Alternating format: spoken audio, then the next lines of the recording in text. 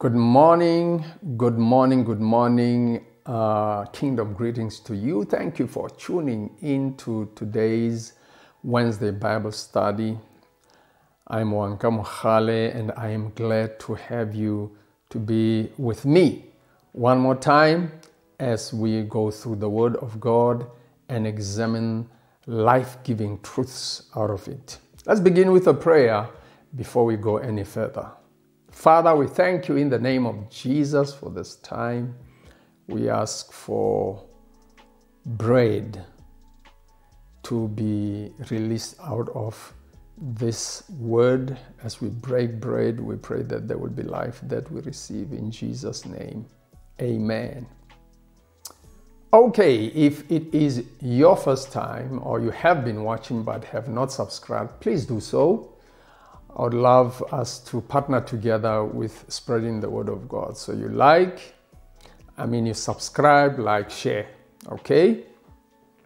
We have been dealing with the book of Hebrews until this far, and I think this is where we will lay it down. This is where we will leave it with this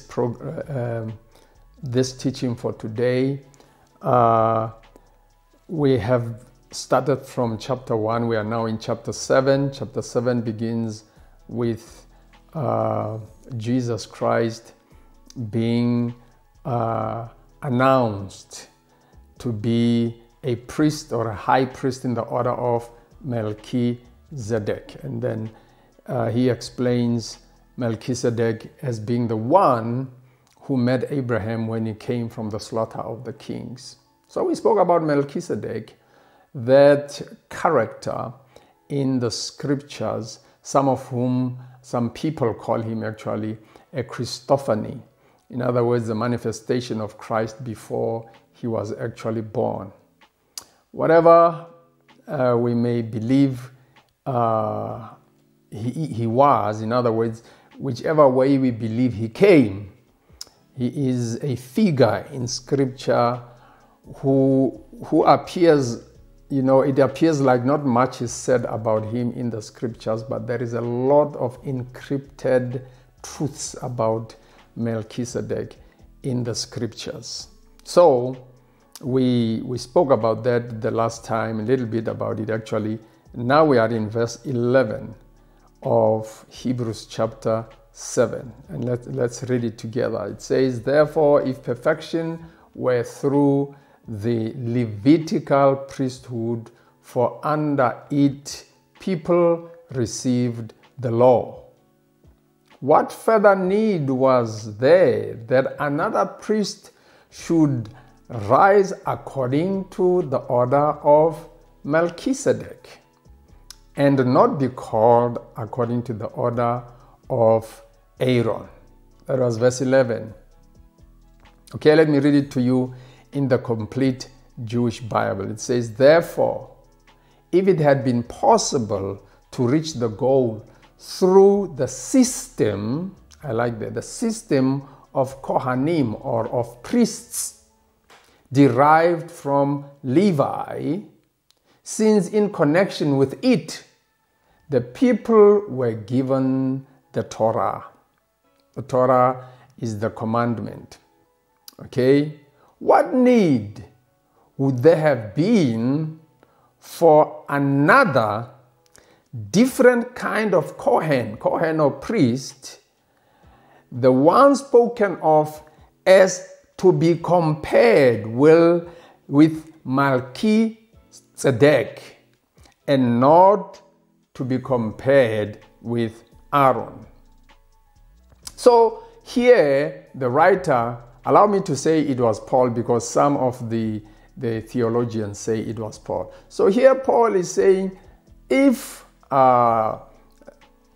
perfection came through the line or the priesthood of Aaron, or the Levitical priesthood, why was there any need for it, or for us to have another priest who does not even come from the line of Aaron, but who comes who is to be compared with, or who comes in the order of Melchizedek, which means that the priesthood of Aaron, or the Levitical priesthood, was not able to bring the people to the goal.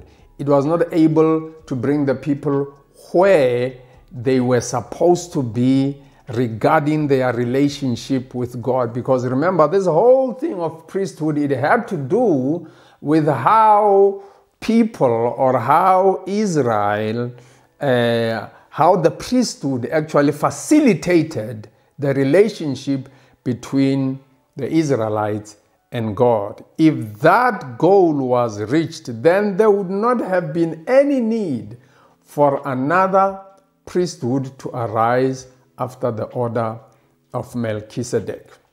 Now, just to clear something that may be a problem to some of us Christians or sons of God, this does not mean we are supposed to throw away the law and to throw away all the teachings that have got to do with the law and the commandments and, the priesthood of Aaron. Because when you read in chapter 10, verse 1, the Bible says that law and commandment, or the Old Testament, it was a shadow of things to come. So it means we do have to study it. We do have to read it. We do have to go through all the commandments and the precepts and the rituals, because they are a shadow. Like it is said that the Old Testament is hidden. The Old Testament is revealed in the New, and the New Testament is hidden in the Old.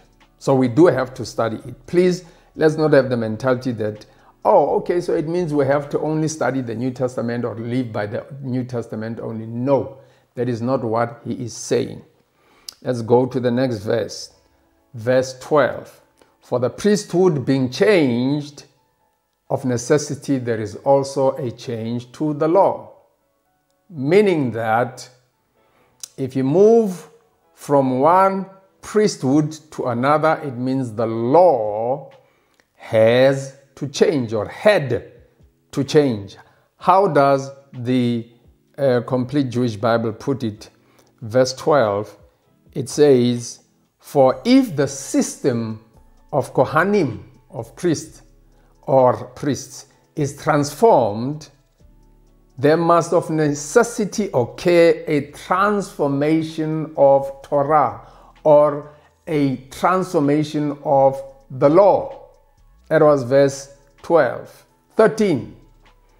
For he of whom these things are spoken belongs to another tribe, from which no man has officiated at the altar. Now this is very interesting. Let me read that verse and the one that follows, verse 14. It says, for it is evident that our Lord arose from Judah, of which tribe Moses spoke nothing concerning priesthood. Well, let's take it in the Complete Jewish Bible. It says 13 and 14. The one about whom these things are said belongs to another tribe, from which no one ever served at the altar. What tribe is that? It's the tribe of Judah. If you read your Bible, you will never hear about the priests coming from the tribe of Judah. And then in verse 14, he says in the Complete Jewish Bible, for everyone knows that our Lord arose out of Yehudah, and that Moshe, or Moses, said nothing about this tribe when he spoke about Kohanim, or the priests. It sounds like somebody who is saying, hey guys, we have to look at this, because this new priesthood that we are talking about now, it is in no way related to the one that that Moses spoke about. Moses said nothing, and he doesn't come from a tribe that used to serve in the priesthood. In fact, he came from a tribe of kings, a kingly tribe. Okay? Let's continue reading. It says now in verse 15, and it is yet far more evident if in the likeness of Melchizedek there arises another priest, verse 16, who has come not according to the law of a fleshly commandment, but according to the power of an endless life. Can you see the two? On the side of Levi, the Levitical priesthood, the priesthood after the order of Aaron, the Bible tells us it is a fleshly commandment that determined the priesthood. But on the side of Christ, it is power.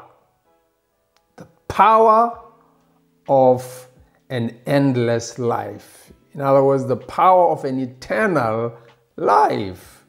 I would like you to hear verse 16 in the Complete Jewish Bible. This is what it says. It says, one who became a Kohen not by virtue of a rule in the Torah concerning physical descent, but by virtue of the power of an indestructible life.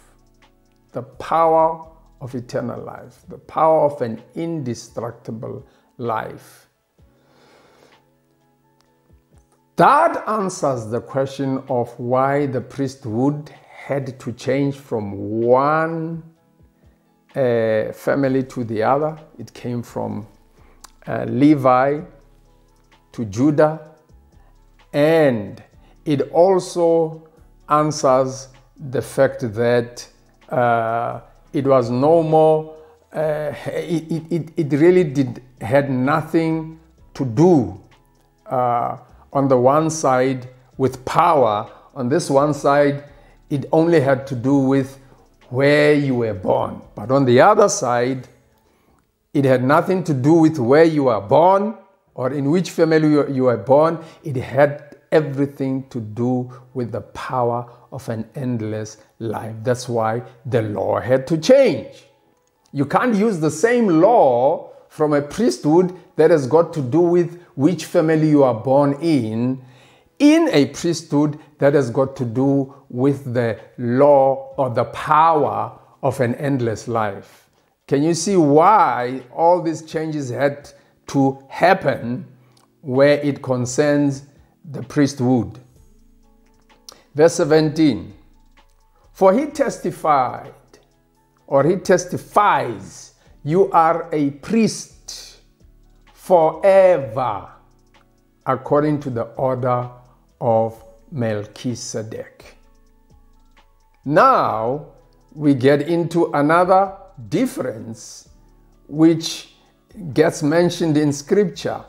The priesthood of Aaron was temporary, right? Aaron died, and then Eleazar came, and all the other high priests, they came and went. But this one was an eternal priesthood. That's why there had to be such a drastic change between the two kinds of priesthood.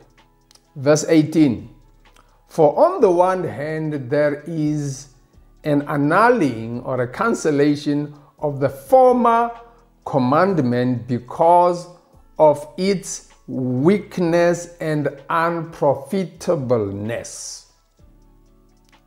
Let me read it again. For on the one hand, there is an annulling or a cancellation of the former commandment because of its weakness and unprofitableness. It means that the priesthood that was imperfect, the priesthood that came by the family of Aaron, the priesthood that was based on descent, which family you were born in, it really did not have much impact as far as it concerned the goal of God.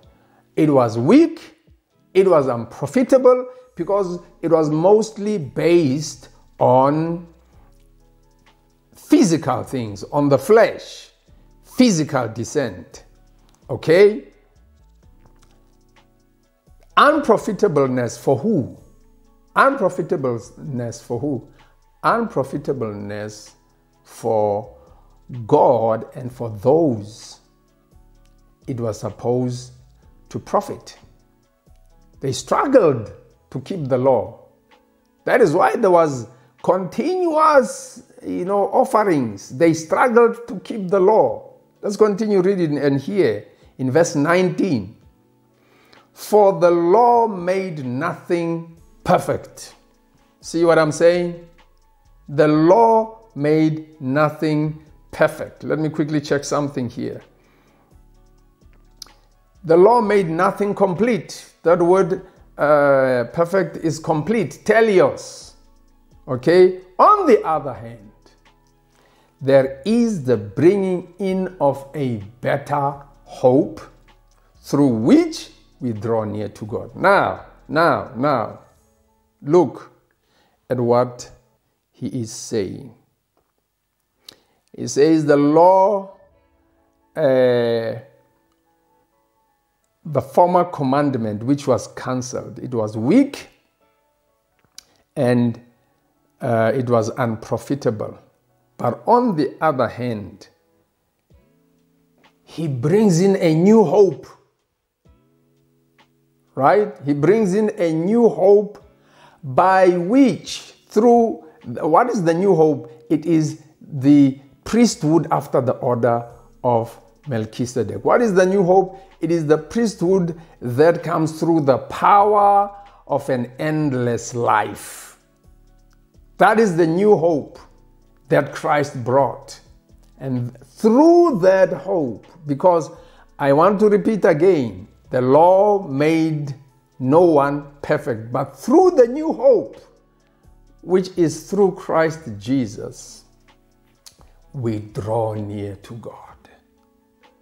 You see, that was the main aim. That's the main aim about the whole thing of the priesthood and the law. It is to draw man close to God. That's why I said it is unprofitable not only for God, but for those who are attempting to draw near to God. And I have to repeat myself, it doesn't mean we kick the law out and we say, okay, because it was cancelled, we don't need to study it, we don't need to read. No.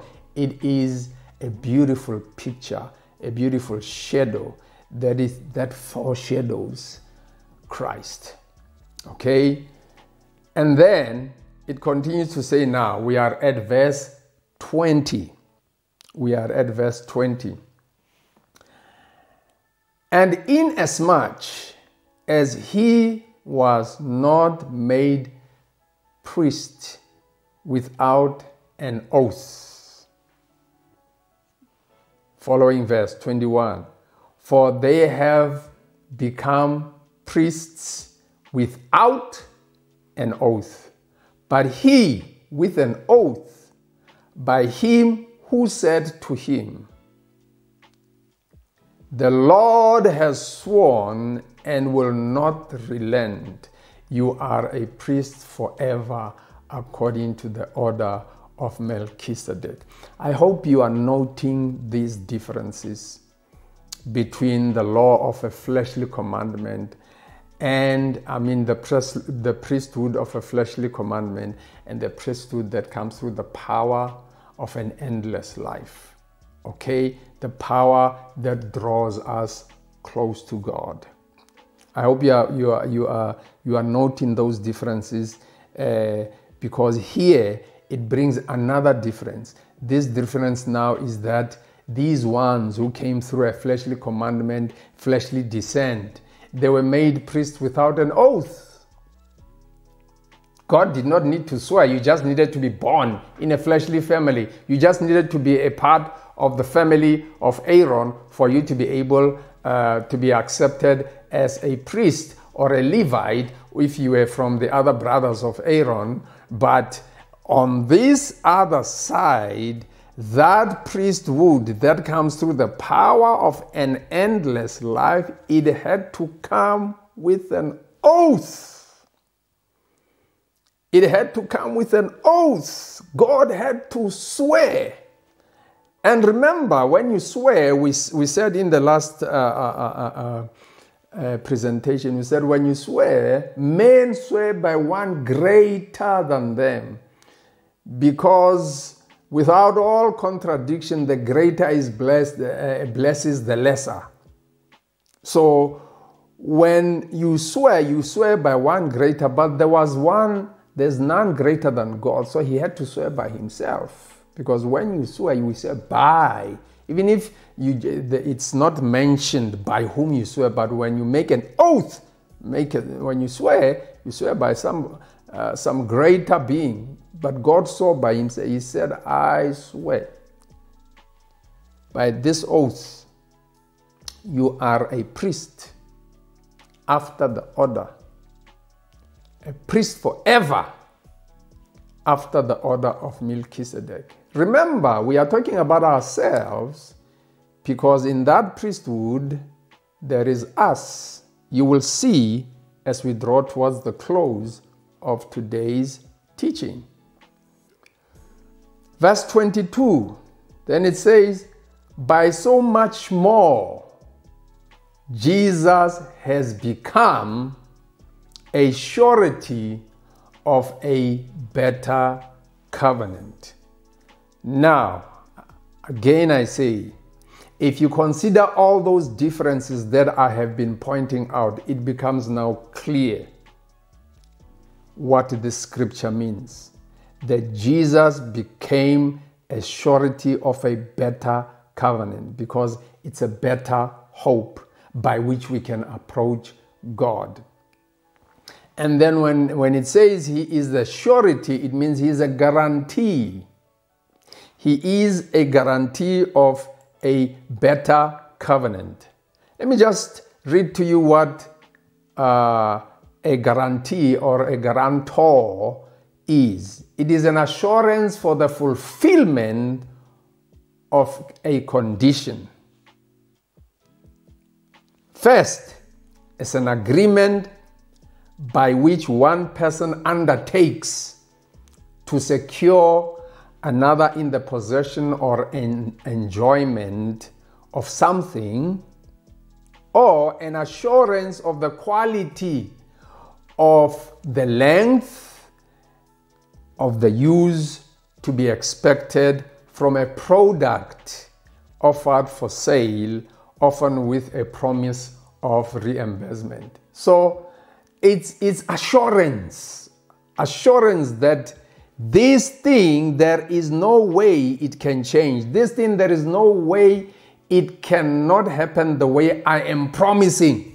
This one, there's no way, there is no door open. Not even the slightest, no door open for it to be any more different than what I say it is. It is guaranteed. Jesus is the guarantee. He's the one who now is the guarantee. Or you know that when you buy any product, you get a small book and it's written guarantee. And then you go through the pages and it tells you what is guaranteed about the project, how long it is going to last, how much it is going to be able to do for you, what it is going to be able to do for you. They when you buy a car, they give you a 5-year guarantee so that if anything happens, they'll take care of it. 5 years or 100,000 kilometers, whichever comes first. So Jesus Christ is the surety. He is the guarantee of this better covenant, that this covenant truly will bring us close to God, and all the promises that go with it, God will make sure they come to pass for us.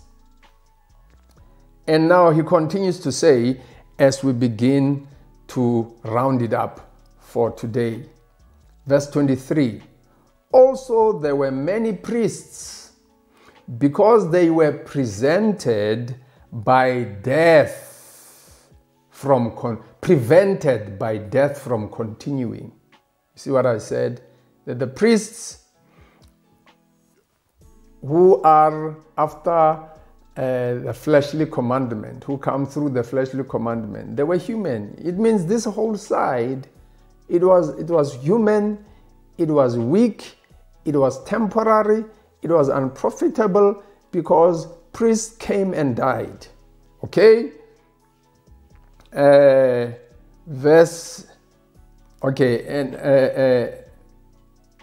me just see where I am. Verse 24.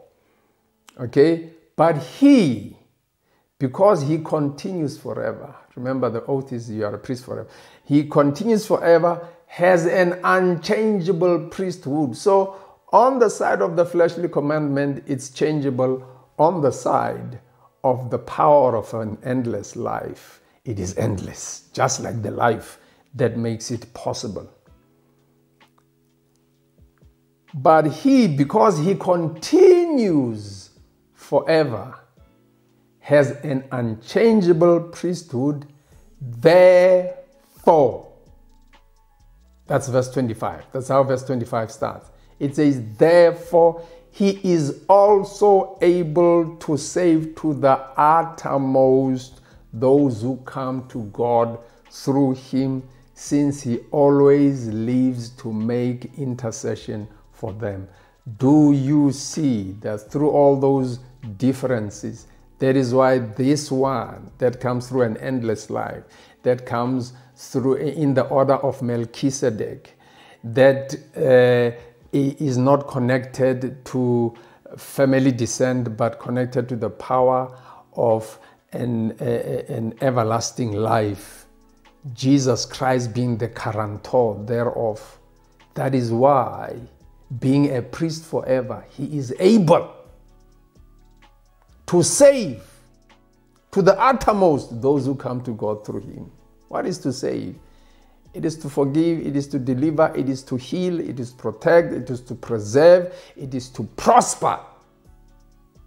It is those things that we need for us to have life, or to live life and godliness here on earth, or to get the power that gives us life and godliness here on earth. So once you begin to see those differences, then you are going to understand that if Jesus can save me, or can save to the uttermost those who come to God through him, then you cannot be a religious person. You cannot approach your walk with God religiously. You have to approach it relationally.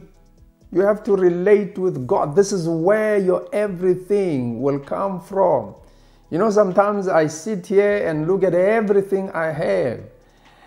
When I was the age of 27 and I got into the ministry and started ministry at the age of 27, everything I have today, to date, it has come because of my service to God, because of my relationship with God. And a lot, or everything you have, has come through that too. He is able to save us to the uttermost. It doesn't matter what happens in your life, he is able to save you, get you out of it, deliver you from it. So let me read the rest of the verses in chapter 7, and that will be it with the book of Hebrews. I'm just going to read them without explaining, okay? This is what it says in verse 26. For such a high priest was fitting for us, who is holy, harmless, undefiled, separate from sinners, and has become higher than the heavens. Well, I just have to say, he is fitting for us, for you and me. He is the right one. Verse 27, who does not need daily, as those high priests, to offer up sacrifices, first for his own sins and then for the people's. For this he did once for all when he offered up himself.